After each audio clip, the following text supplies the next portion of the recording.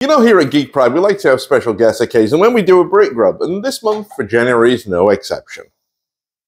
Greetings, my name is Lord Edward Braithwaite, or Lordy B. So you know what we should do? You should open this and see what's in there.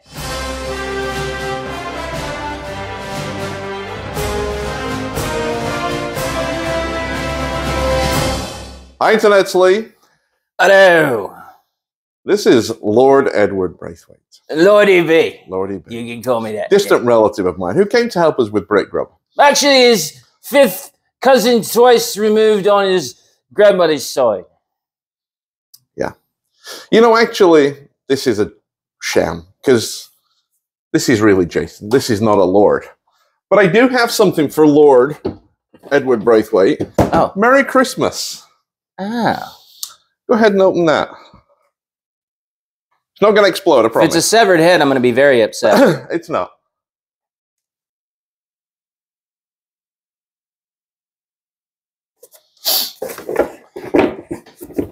It's one of these. Customs declaration. Yeah.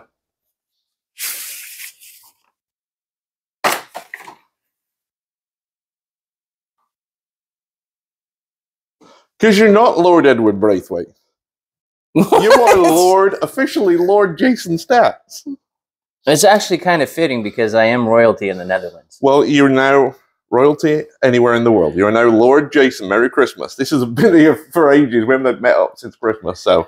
Isn't this like one of them things where you buy like a foot of land in Ireland or something like that? That's exactly what it is.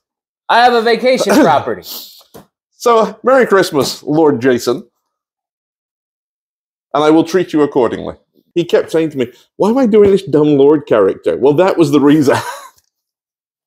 Well, now that I broke character, let me get back into it. Now that I have the official title. Now you can get back into it, mate.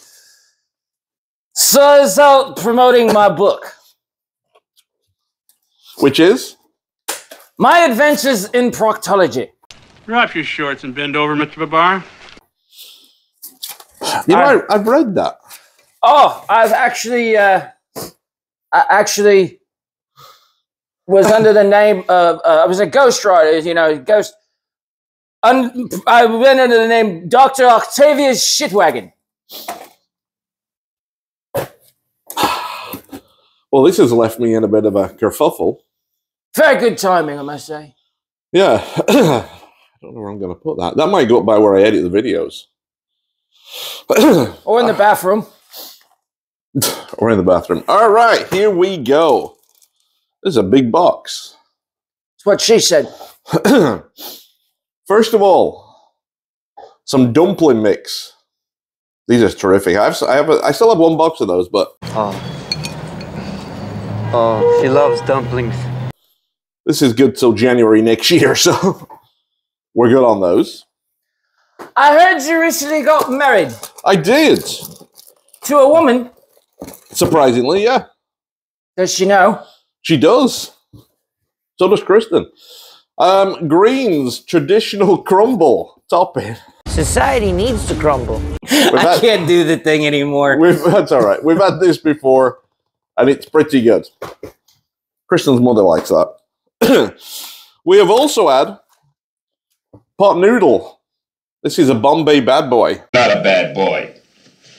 You understand me. It's a curry noodle thing. And it was really good. I've never had the Bombay bad boy before, but it was really good. So that's a good one. What else we got? More Nor. Nor. Country vegetable soup.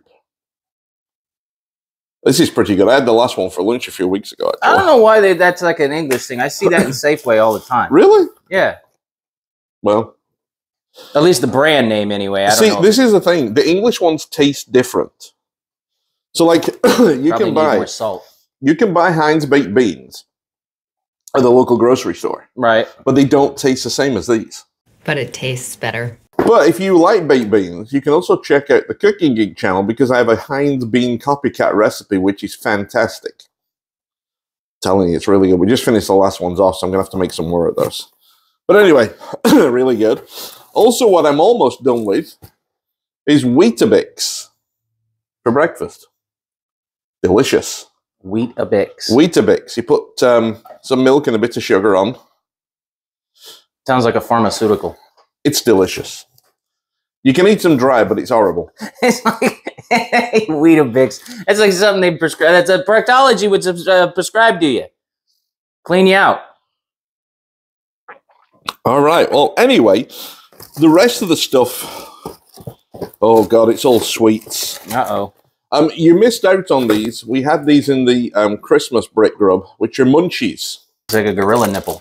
Well, you'd know. They're good, aren't they? Mm-hmm. Just little bite size. Yeah. We've had these before, I think. Rocky Caramel. But I have 2 boxes, 2 bags Yeah, of they these. gave you a bunch of them. And I'm fine with these because I love these, actually. That is some powerful caramel. In 3, 2. That's like a big Kit Kat. But with a shortbread. Mm-hmm. Not like the wafer. And we have 2 of them. In England, I would call those similar to something called Millionaire Shortbread. Didn't we have that once? Mm-hmm.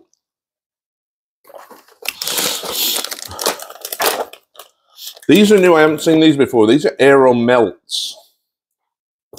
Now, Aero is a chocolate full of bubbles. So like Swiss chocolate. No, you're trying. Swiss cheese chocolate? Can you? Who needs orange? Well, I them. No, not bad. It's not something I would regularly go. You know, like them Christmas orange thingies? Yes, Oh. I like them. No. Then we have a packet of Polos, which you can never go wrong with. Good mints. Minty fresh. I would open this to let you try it, but Kristen loves Cadbury's Flakes, so I can't let you do that. Is it like a flaky thingy? Flaky chocolate, basically. Yeah. I also can't open, because we got these, Galaxy Caramel, because Kristen loves that. Or Twirl, because she loves that as well. Just call that the Kristen pile. Oh my gosh, Kristen, is she yours? But what she doesn't like are these, which are Yorkies. And a dog? So this was advertised years ago. Look at that chunk there. As chocolate for truckers. And it was basically advertised as it's such a big chunk of chocolate, women can't eat these. Oh, I was going to say they thought there was speed in it. Mm-mm. That's solid chocolate. Mm-hmm. Good though. Dib Dabs. This is lemon flavored sherbet with a strawberry lolly. Is that like the Yes. the stick and the sugar? Yes. Kristen loves those. Man, I used to eat that when I was a kid. And finally, a Curly Whirly, which we have had before. Basically caramel and chocolate in a Curly Whirly thing. I think you just pop one of those out of your ass. But there you go. Another Brit Grub. Some good stuff. A lot of which we've had before, but I'm all right with that because I'm already out of a lot of stuff. Right. If you subscribe to Brit Grub, please let us know if you got something similar. We're very interested to see that. Mm-hmm. Also, links to our Patreon merch page. The Cooking Geek is down below as well. If you've liked this video, please give us a thumbs up. It doesn't cost you anything. It's free. It's free to subscribe as well, but it helps us out. And is that everything? I think so, right? Mm-hmm. So that's it. Till next time, until we taste another Brit Grub. Take care, Internet. We'll see you soon.